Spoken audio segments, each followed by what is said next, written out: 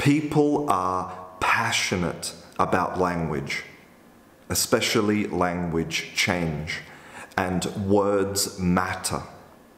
And nobody knows this better than Peter Sokolowski, who is an editor at the Merriam-Webster dictionary, one of the most famous and most trusted dictionaries in the world. He has spent his life immersed in words and their meanings and all of the difficulties that come along with that work. In this interview, we talk about the role of the dictionary, standard and non-standard English, language and culture, and how dictionaries are a sign of profound human agreement and also profound disagreement. This is an edited version of our interview. If you would like to listen to the full version, you will find a link down in the description box. I hope you enjoy it. Before we start talking about some of the kind of practical aspects of working on a dictionary, I wanted to just talk a little bit more about theory. And I actually wanted to start with, which is absolutely nothing to do with your work at all, but I noticed that when you were messaging me on Twitter, that in some of your messages, you didn't use any capitals or punctuation. And I suspect that there would probably be people out there who are horrified to learn that the editor at large of a dictionary, of a major dictionary, is sending messages without proper English. Well, we're not the grammar police.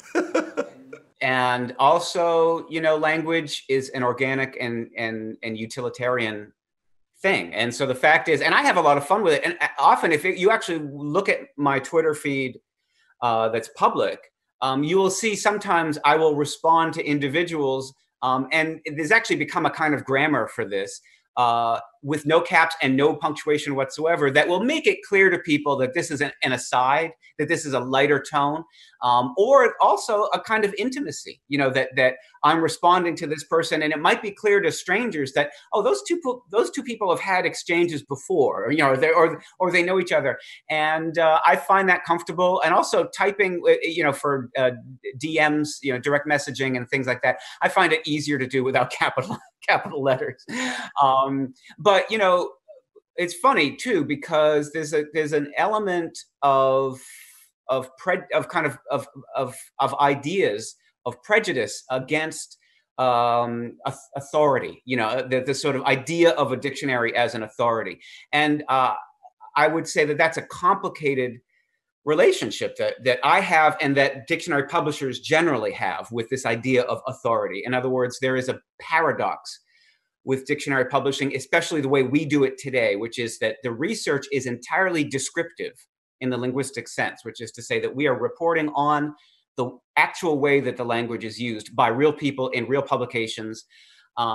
And at the same time, we know that people come to the dictionary for prescription, for calling balls and strikes. And I have to recognize that there is a tension between those two sort of fundamental missions and roles.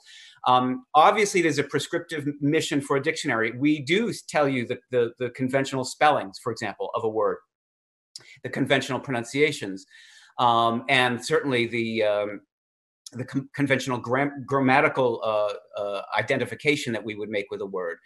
But at the same time, we want to keep up with the language and reflect the changes that happen constantly to a living language. And so that's the descriptive part. And the prescriptive part is sort of, in a sense, acknowledging that there is enormous consensus among the people who use English over a couple of thousand of years, and many millions of people. We've all agreed that a certain set of sounds mean a very specific thing. And to me, that's why I do believe that a dictionary is maybe the greatest evidence of human consensus that we have.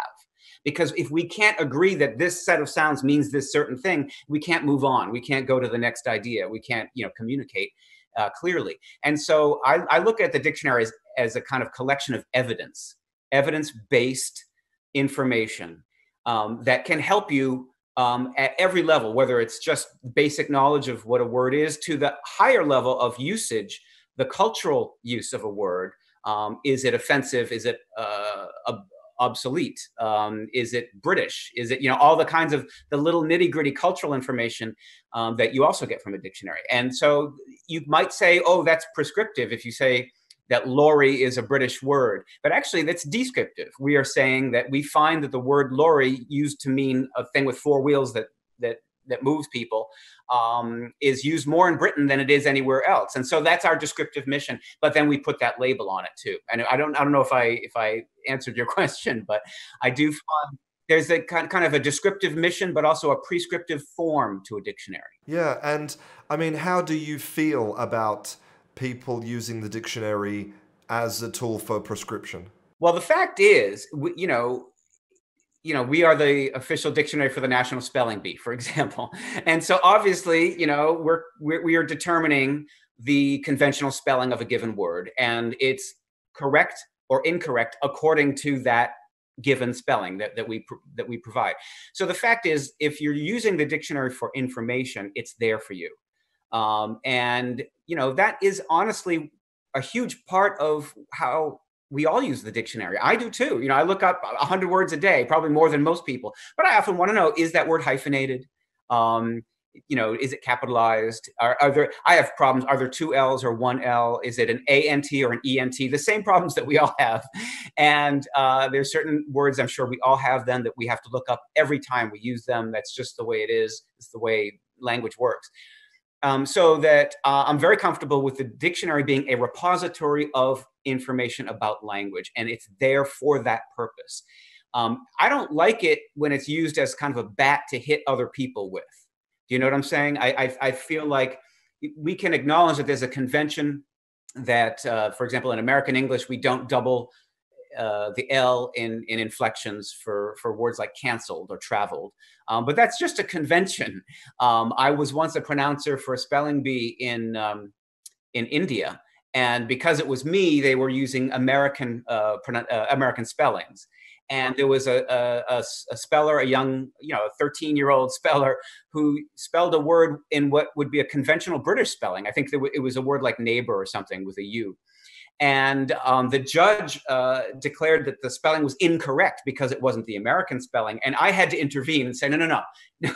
That speller spelled the word correctly in what is an absolutely standard way. And we recognize it in boldface letters as a variant in our dictionaries. So absolutely, we are going to accept that as a correct answer. So I feel like we should look at the dictionary as a repository of information. And again, not as a bat to hit other people with. I just think that's a bad use of the dictionary. It's a bad use of any kind of cultural document. Yeah, and I'm wondering how, especially now as we're moving towards, much more recognition of, let's say, alternative, dialects of English and non-standard, usage of grammar and vocabulary. Is there a sort of concern that maybe that, for example, by not representing African American English or something, that it's almost promoting, I don't know, like there's this standard correct way of speaking, when maybe there might be, in the US, for example, there might be tens of millions of people who are using other forms every day, like almost like the dark side of that authority, from the dictionary. Absolutely. I mean, you're raising a very important point. And this gets to, I think, the history of the culture writ large, and the dictionary as a kind of representative piece of evidence of that culture. The traditional way of making dictionaries was obviously based on published, edited prose. And that was true for Samuel Johnson in the 18th century. It was true for Noah Webster in the 19th century. And it's true for us today. Now, in the 18th century, published edited prose basically meant books by white men. And therefore, Johnson's dictionary and later Webster's dictionary, they were providing lots of evidence of words as they were used in examples, and using examples from literature like Shakespeare and Milton and Spenser, but also the Bible was a very important source for these dictionaries, of course. But they were overwhelmingly the works of white men. And then as you move into the 20th century and the great the great big unabridged editions. You can see one over my shoulder right there. That's the big second edition. It's a book that had 600,000 entries. It's a huge book. It weighs about 18 pounds. That was the 1934 edition. The 1961 edition was highly criticized because it did something, not really for the first time, but in a very systematic way. It read not just the news stories at the front of of newspapers, but it read the sports pages, and it read the arts pages, and it started including words from fields that weren't just scholarship and literature, but, for example, the lingo of jazz musicians or of carpenters, because those words were actually published and we were able to catch them. That was the only way we could find them, was, on paper. Now, that meant that there was a structure of publishing that really favored one group of people.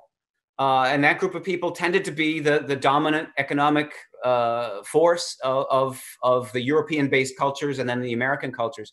And so now what we see is, as we continue into the digital age, where we can search much more quickly and find much more information, but also we're getting so many more professional writers who are not white men writing about literature. And so that we can give evidence of their use of language, and in exactly the same way that we've always done this job, we can actually reflect a greater diversity of language, because we are finally acknowledging that there are a greater diversity of writers.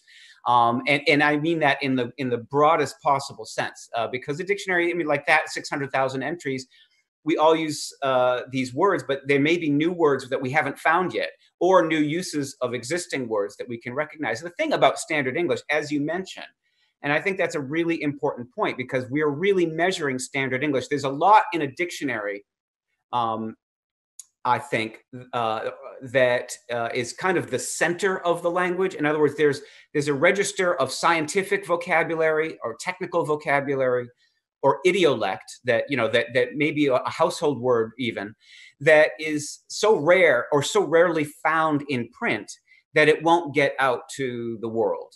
I use words every day with colleagues that we'll never put in our own dictionary, because it's just an in-house term that we use. One is prawn. We say prawn. Can you get me a prawn for that? And it just means pronunciation, a phonetic transcription of a term. So can you give me a prawn for? But that is talk about insider language. But there's another good word. My brother's field of art conservation uses a term for drying washed sheets of paper, and you dry them in an oven, and they use the term ovenize, which is perfectly transparent. It's easy to understand. And yet, when you're treating, for conservation purposes, a document from the 18th century or something in that way, you're not baking. And so even though but here's a term that may never make it to the dictionary, but it's transparent, it's useful, it's a technical term. There's also a lot of language that is simply always spoken and never written. And that's the level of language that we have the most trouble with, because we don't have evidence for it. We need to compile evidence. And that's just the sort of basic library function job of a lexicographer, is to accumulate evidence. Once we see or encounter a word once, then we need a lot more evidence, because we typically say that a word needs to have widespread use, long-term use, and meaningful use in order to get into the dictionary. And we really need evidence on all three fronts. And so that's the problem with spoken slang. Now, with standard English, as you mentioned, so that's why we have kind of the central, what I call like basic vocabulary that is shared by many people. That makes the core vocabulary that is recorded in a dictionary.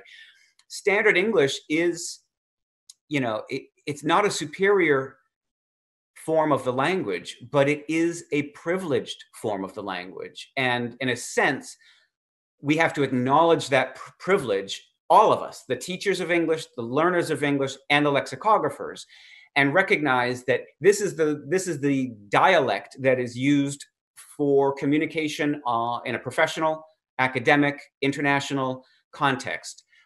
It may not be the dialect of English you speak at home. It may not be the dialect of English that is spoken in your region. And it may be only one of several that you speak every single day. However, it is the easiest one to measure, and that's the one that gets the greatest representation in the dictionary. So in a sense, it's a chicken and egg problem. Do you see what I'm saying? But I think, to your point, it's a long answer, long-winded way to get round to this. But we can today recognize these other varieties much more quickly, and they themselves are found in published sources much more readily. And so that they will be recognized because it's all English. I mean, do you sometimes wish that you could put more information into your dictionary entries than you actually do? Oh, of course, of course. And you know, what's interesting is that now we can more than formerly. So one of the big legacies, and it's actually something I said this on Twitter once, that the big dictionary you see behind me actually posed a problem, because once that was published, 1934, then it came time for the next edition. How do you make a book even bigger than that? And the answer was, we can't. And so the immediate answer was, because of the limitations of the printed page, that editor in the 1950s and 60s said, new rules. We are going to be more strict with how we write our definitions and which words are included. So the first thing he did is he threw out all proper nouns. They're gone. We're not going to define those anymore.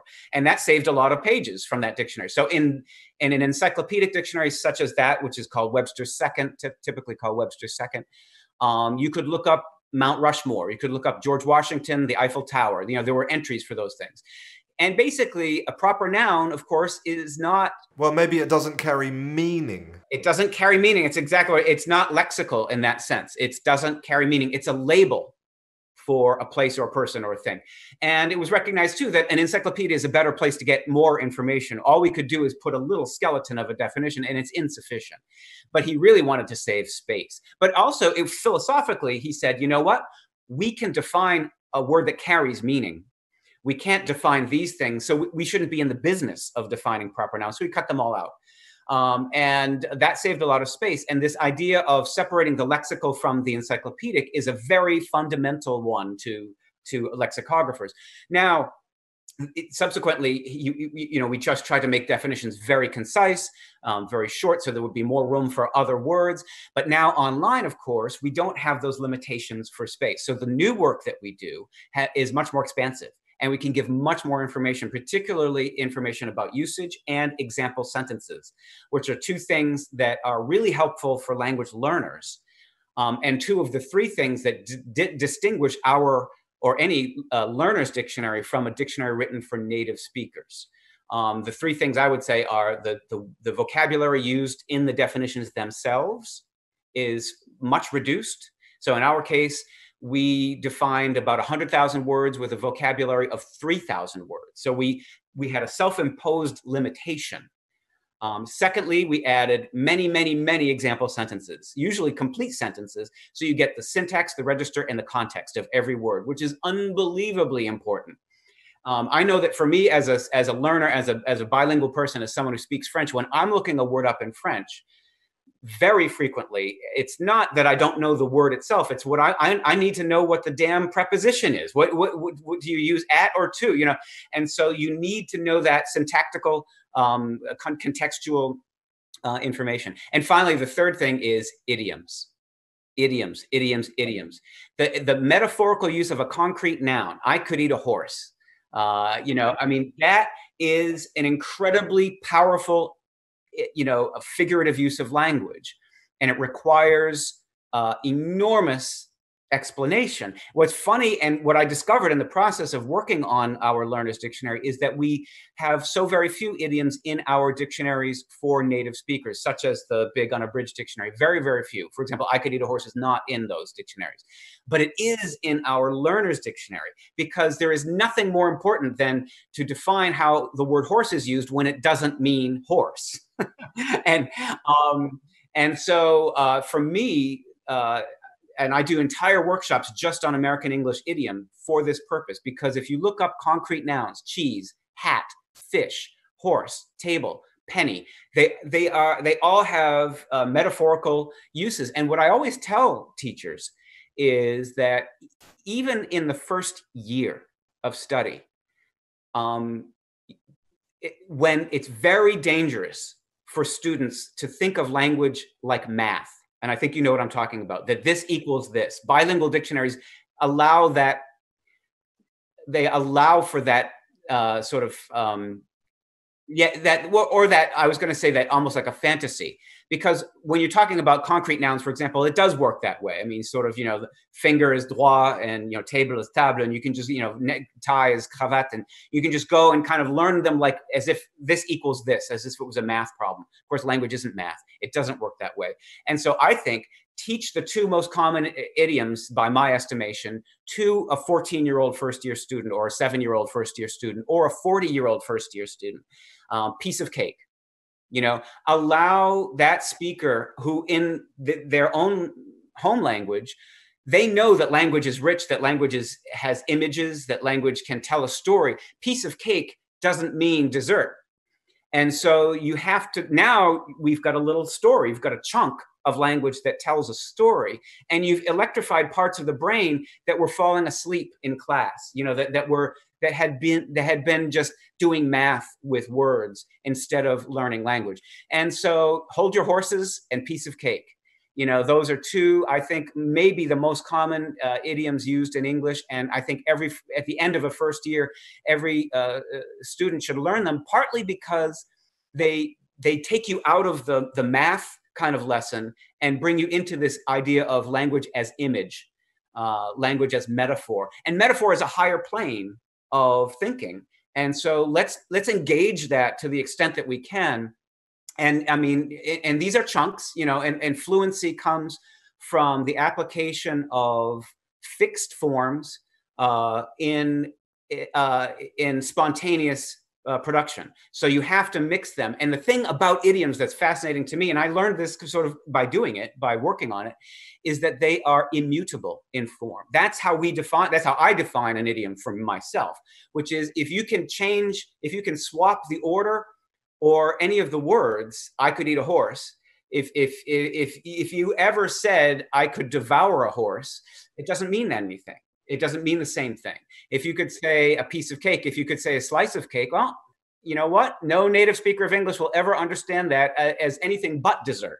And so you notice that's often a cue for a language learner, is when they say, when they employ an idiom, but it's just one word off or two words off. And then you realize, oh, right, I understand what they mean.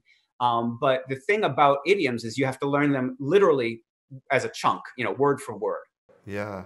I mean, I think those aspects of English specifically can be very intimidating for second language learners. I mean, I have an Oxford idioms dictionary, and that has 10,000 entries in it, 10,000 idioms. And I think another part of that, of course, is phrasal verbs, which basically, I'm going to say that's unbound, because I think that you could probably find an unbound number of verb and preposition combinations that instinctively native speakers could make sense of. But, how can a dictionary contain all of that information? It's impossible. It's very, very difficult. Only the most common of those are included in our dictionaries for native speakers. We do have a much, much more comprehensive list in our learners dictionary, because we have to. And again, because horse around, you have to define that, you have to explain what that means. I think that is incredibly rich. Of course, every language has idioms. We say it's raining cats and dogs, and in French you say it's raining rope. And raining rope is a wonderful image. You think of, it looks like rope coming down. So thick. Well, kind of thick, but it pleut des cordes. That's what you say. It's raining rope, or raining ropes in the French way. But it's raining rope. That's a beautiful kind of poetic image that we can understand, but it means nothing in English. So every language has them, of course, and that's another point, is that they're sort of fundamentally untranslatable, that we have to learn them each, and that's a measure of fluency also, because you have to think, what is that thing in English about horses when you're hungry, but not for horse? And you have to think that through until you're fluent with that idiom. Because, you often see these things on the internet where they say, here's a list of 10 words from Japanese that are untranslatable into English. And then directly under the word, they give you the translation in English of the word. I will tell you that that is maybe my only language pet peeve, is people who call things untranslatable, because then they immediately tell you what it means. But what they really mean is, here's a clever and concise way of saying something, and I'm sure as a speaker of other languages, and I sure do, there's a few things in French that I wish I could do in English that are just really concise and simple and just get right to the point. And there's plenty in English, God knows, that doesn't that is so efficient compared to French. Even though paradoxically, of course, English has maybe twice the vocabulary of French, and so what you realize is that we have different ways of expressing ourselves, and that comes out through the idioms and through the language. But language ultimately, and I always say this, language is a habit. It's just a habit. That's what it is. You have to acquire the habit, and the habit comes through chunks, through patterns. When teaching, sometimes people will be, this gets back to an earlier question. They'll be surprised to see very informal spoken kind of language in our dictionaries, like the word like, he was like a scientist or something. That's a pet peeve for a lot of English teachers and a lot, and yet it's an absolutely real part of the language. We would not be doing our job if we did not account for that use of that term. So we do account for informal, very spoken language, but then we also account for very formal language, like whom, which is a term that you could maybe live without as a speaker of English, but many people use it very carefully. And of course, it has a long history in English. So I always recommend teaching it. And it's a problem with object-subject teaching as well, because English has a strong gravitational pull toward the front of a sentence. We really want the subject to come at the front. Whereas if you had a question such as, whom do we ask, where the object is actually first, our ear still wants to hear that subject first, which is my kind of rationalization for explaining why we very frequently, including me, we say, who do we ask about this?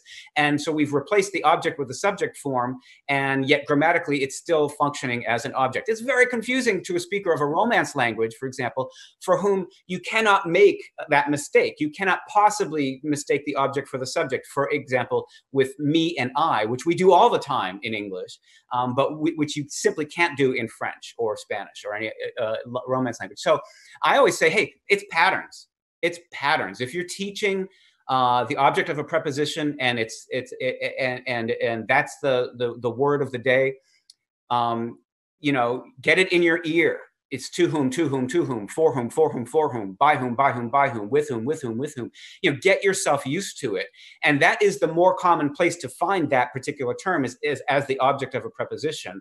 And we can deal later in an advanced class with the fact that the object sometimes comes in the beginning of a sentence.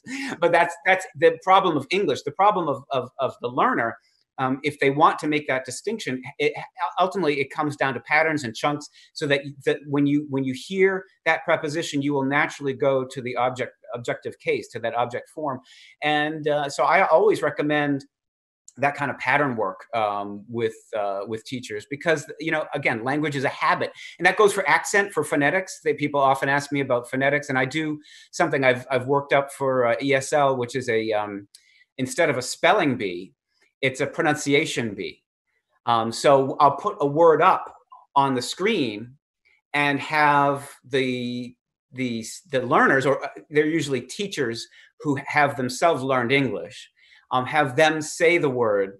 And of course, we pick all these tricky, difficult words that have different clusters and different diphthongs and different elements. And I'll talk about vowel distinctions, vowel values, and funny things that just for the teacher's own edification. You as a teacher, you do not have to produce a native English sound, of course. That's not necessary. But also, you should be aware of things like the pin-pen distinction that we have in American English, or the marry, marry distinction that some people have, or caught and caught, all these. And what's funny is even among a room full of teachers who speak perfect fluent English, you'll see their eyes cross. You'll see them think, wait a minute.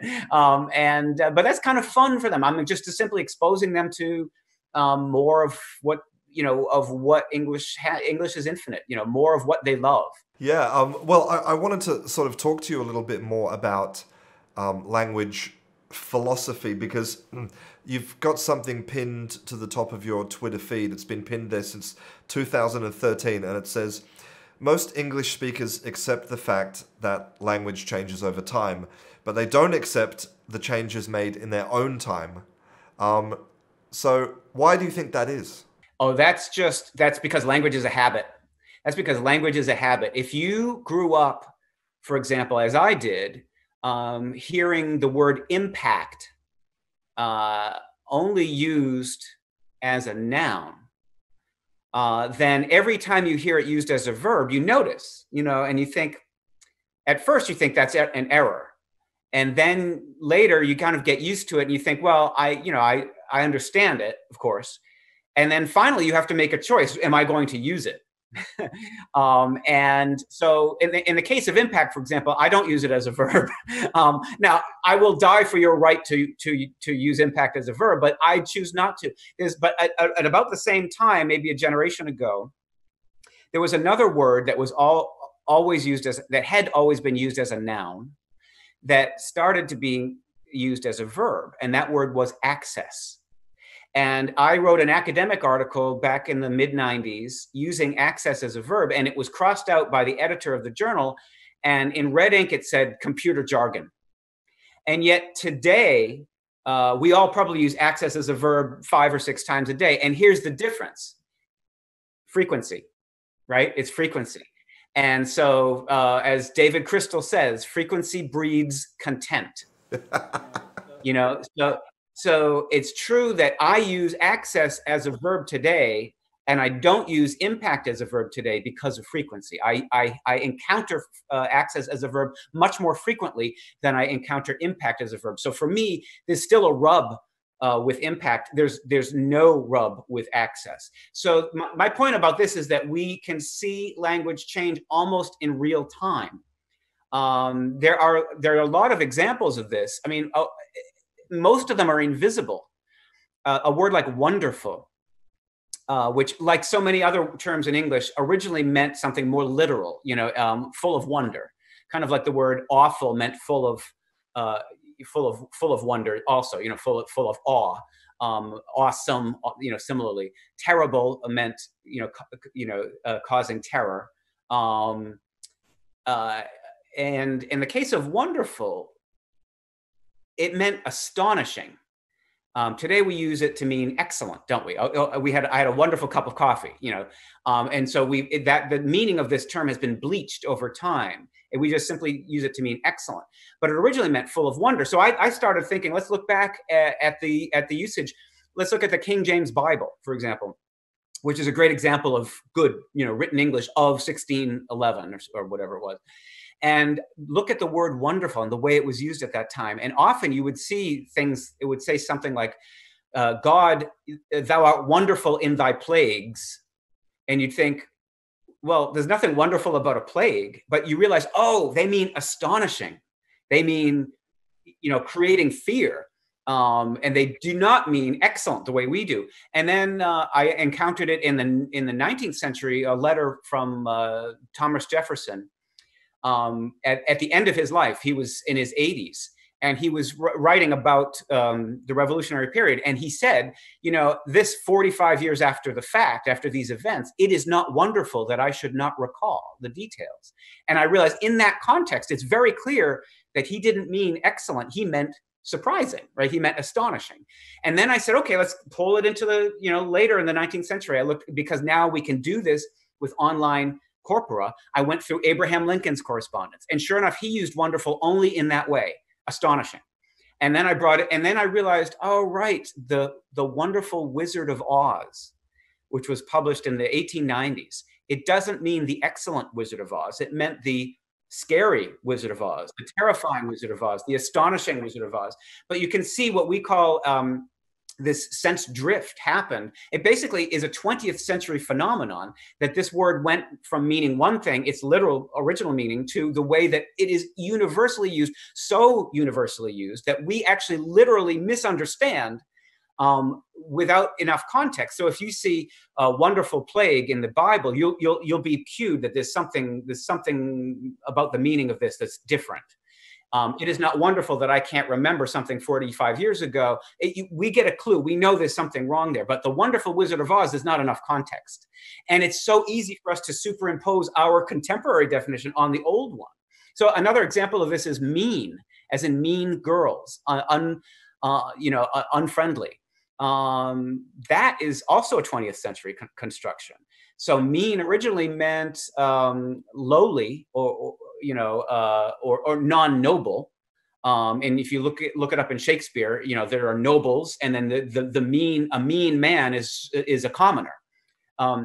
Later, it meant stingy, which is a use that's still made in British English and possibly in your idiolect too. And then finally, in the 20th century, it came to meaning unfriendly.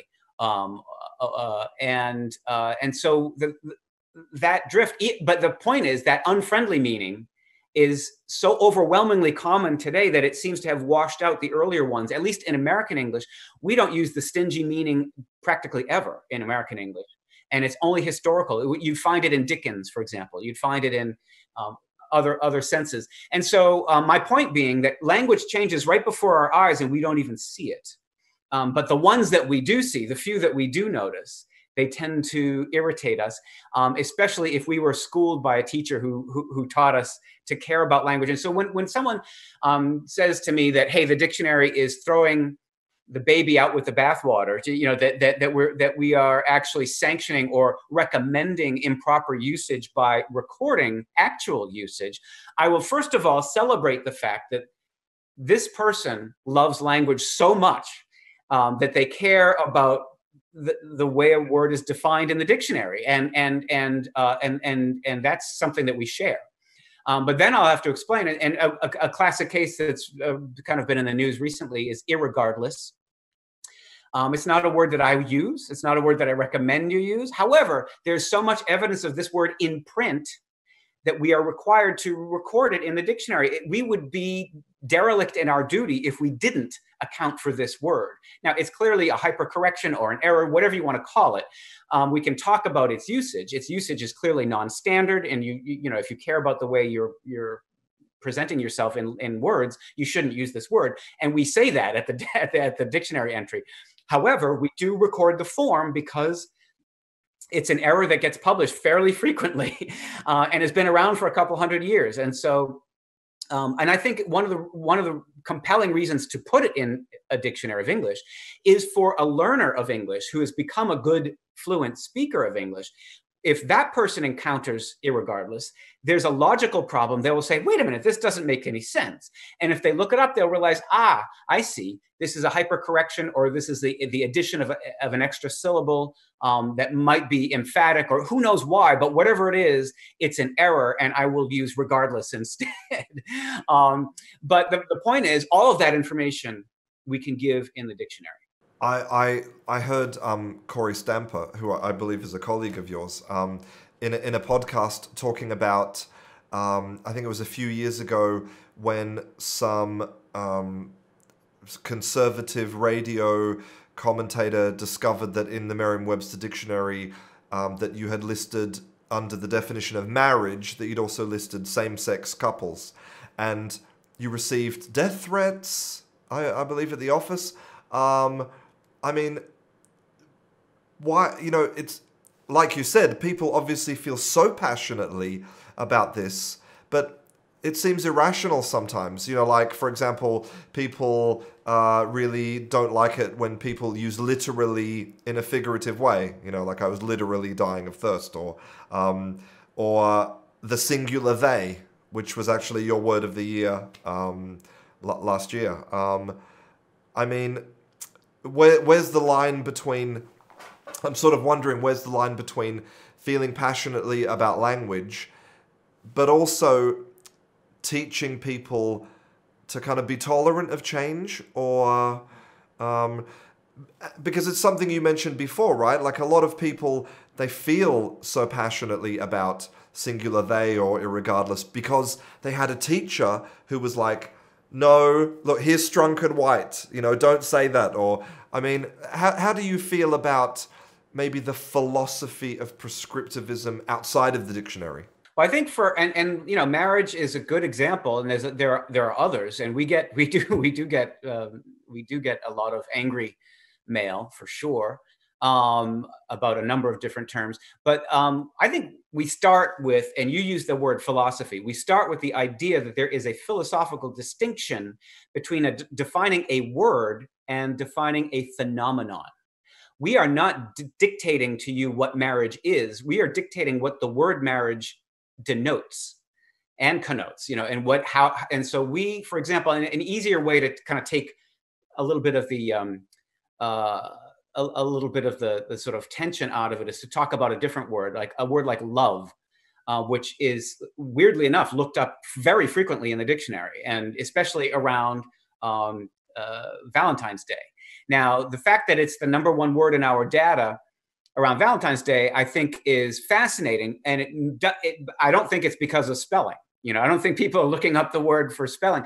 However, I think that what they are looking up, we got a letter into the office once, and the question was, how long does love last? And you don't answer it in your dictionary definition. And so we had to respond to this person saying, we are defining the word as a label for a feeling. We are not defining the feeling that you have. Those are two different things. We're not defining the phenomenon of, for example, inflation, financial inflation. We're defining what inflation means when it refers to financial transactions and currency growth or whatever.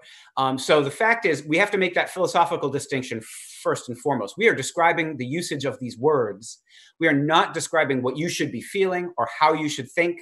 We're not describing what an emotion is. We are defining what the label of that emotion is. Those are two different things. In the case of marriage is a really good one too, because it shows stages of descriptive development. So initially it said a man and a woman, whatever that the language was. And then subsequently we added a subsense, A and B. A contract or a relationship similar to that of a conventional marriage, but between two people of the same sex. So we basically said we acknowledged that, and that's the one that actually that Corey was referring to, this second sense. But we still separated them because in the evidence that we had, the usage of that term in newspapers and books and magazines, when marriage was used to describe a same-sex marriage, it was almost always described in that way. They would call it gay marriage or same-sex marriage, or they would have some kind of a describing term, and it wasn't standing on its own to mean the exact same thing as a conventional or traditional marriage. Now, if you look it up today, we simply use the term spouse. There's only one definition, and we combine them together between two people, But that's because today we have absorbed as a culture, we have absorbed the idea of gay marriage so deeply that we no longer routinely refer to gay marriage as gay marriage. We just simply say marriage. So in other words, these three stages of this definition show the absorption into the culture of this idea and then its reflection in the language. And our definition has reflected those three stages. The first one, the traditional one; the second one, the marked gay same-sex version; and finally the unmarked acceptance of that into the culture. And that's a great example of descriptivism at work, which is to say that we are trying to be accurate and not, activism doesn't change the dictionary. Activism changes the language. And when many people use the term in a way that offends fewer people, that's good for everyone. But it's not an action that's led by the dictionary. It's an action that's reflected in the dictionary. Beautiful explanation. And I'm actually wondering, Because I've seen you talking a little bit recently about the culture right now, and about how you're a little bit maybe worried or afraid about what you consider to be maybe the war on meaning. Well, there has been, there's clearly a war on meaning when we have to deal with ideas like alternative facts and fake news. And when it's clear that the rhetoric in terms of the news or the politics is attacking the vehicle that we have, language itself, that when they're using words in ways that when they're actually refusing the meanings of these words, and that hurts everyone. As I said before, consensus is what language is really. Is what is at the origin of all language. Two people at some point had to agree on a set of sounds to mean a certain thing, and if we don't have that, we don't have anything. But at the same time, there's a hopeful element to this, because we have at Merriam-Webster a huge amount of data. 100 million words looked up a month, 100 million page views at the website, and a couple billion words looked up a year on our phone app. So it's a huge amount of data. And what we can see is by the minute sometimes, which words people are looking up in real time, according to the news. And what we see is that people are really paying attention, not just to the pandemic terms, but to political terms, to words in the news, words used by leaders. And it's not that they're, we're good at reading data, we're not good at reading minds. I don't know that people are trying to correct the words of a politician or the spelling of a politician's tweets or something. Sometimes we see data that shows people are following that very closely. And what that tells me is that words matter, that people are paying attention, that the dictionary serves as sort of a neutral and objective arbiter of meaning at a time when meaning is in crisis. And so I think the dictionary has always served that function, but it might be more accentuated today. And of course, the dictionary is more accessible today because we're carrying it in our pocket. You can look up a word immediately. And I think that's terrific. I think the dictionary is being used more perhaps than ever for that reason, because we're so accessible. And you might have the app or just go on the web on your phone, and you can look words up. But that role, that neutral, objective arbiter of meaning, is something that I think all dictionaries have had in the past, but is important today. And so that makes our role in the political discourse, whether it's about, for example, when gay marriage was a political issue, which is now in the past, it was 16, 17 years ago in the United States when that was a political issue. The definition was the question. The definition of marriage was the issue. There are also political issues in the United States about abortion, and yet we never see the word abortion looked up because the meaning of the word is not the political issue. Do you see what I'm saying? And so for example, with the term "they,"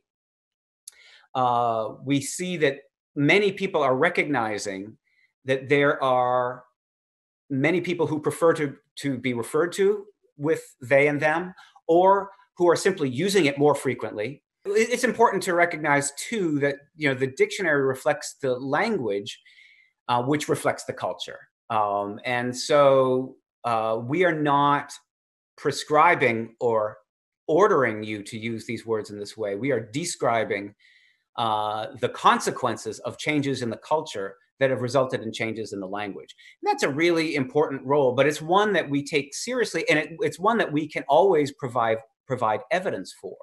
In other words, when we make a change to a dictionary definition, when we add a definition to the dictionary, for example, or add a new word to the dictionary, it's on the basis of a huge amount of evidence and research. And that gives me the confidence to look in our reference and to see, what did we say about this last year? What did we say about it 10 years ago? What did we say about it 100 years ago? And we can find over time an honest representation of the best scholarship that we knew how to do. I know that we have, different standards because we can do so much more research today than we could in the past.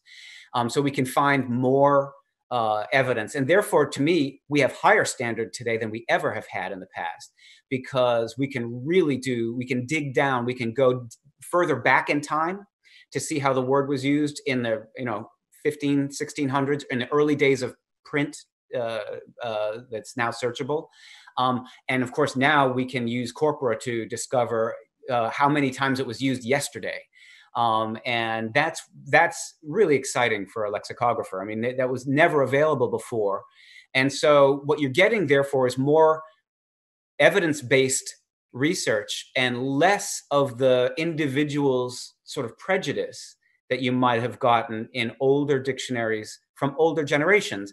And part of that was that the job was you had to sit at a desk and create knowledge, and you only had a small stack of quotations to deal with, whereas now you might have hundreds or thousands of them, and you can perhaps make a better assessment of what that word means according to a wider census, in a sense, of its usage. And so that's really interesting to me. I mean, there's a point about dictionary definitions that I think is not obvious regarding this prescriptive-descriptive divide.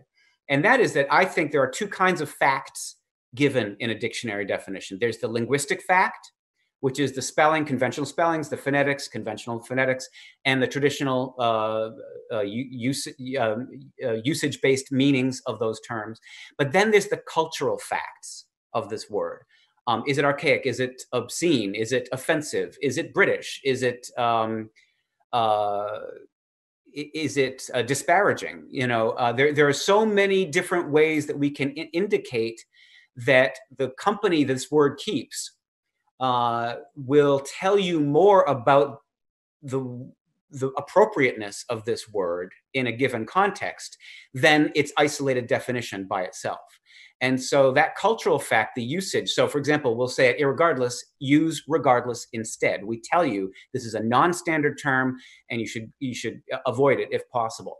But at another term like lorry, it will indicate that it's chiefly British.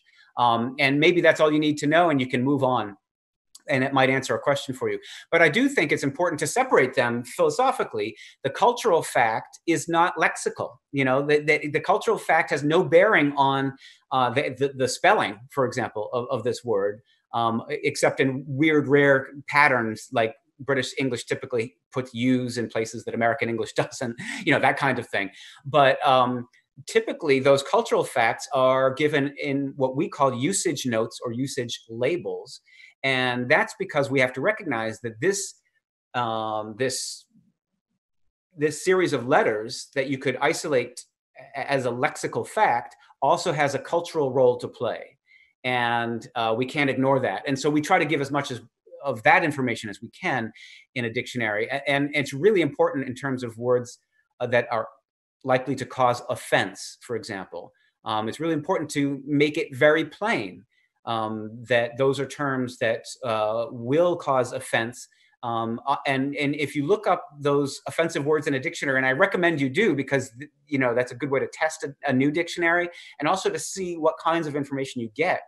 And it's very important for English language learners' dictionaries to have extremely clear labeling for offensiveness and region. That would be, I mean, normally that's the first thing that teenagers do, right? When they get the dictionary, they look up the bad words. But that's interesting advice. Maybe that's the first thing that that anybody should do when they're looking at a dictionary, is look up the kind of difficult words, the offensive words, to see how good is this information that I'm getting. Absolutely. And does it correspond with your cultural knowledge? And I have to say that, as you well know, a learner of a language can't have the experience of growing up on a playground hearing that language spoken and registering as a first person experience the level of offensiveness of some terms. And so they therefore have to learn that. That has to be acquired information until they become fluent and maybe very experienced in the language. They will not understand that, for example, across different languages, what you might consider to be parallel terms of offense may actually not match up in terms of their offensiveness. And so that's something to be very, very careful about. And, you know, it may be that that's more advanced than most teachers get into in the classroom, but I think of our Learner's Dictionary as a dictionary that is made as a teaching tool. And what I mean by that is when the teacher is not there to help, that the student can read it alone, you know, can read it without a teacher present. And that's why they're written that way. They're written in a very basic kind of English. I call it plain English, not baby talk, but plain English, so that it's understandable, so that that even outside of the classroom, they can get the information that they need. And it's really important that they get usage information as well as the rest of it, spelling and meaning and phonetics. Well, I think that was actually a fantastic way to end the interview because like it was just a beautiful philosophy about language. It's a treat to talk to you.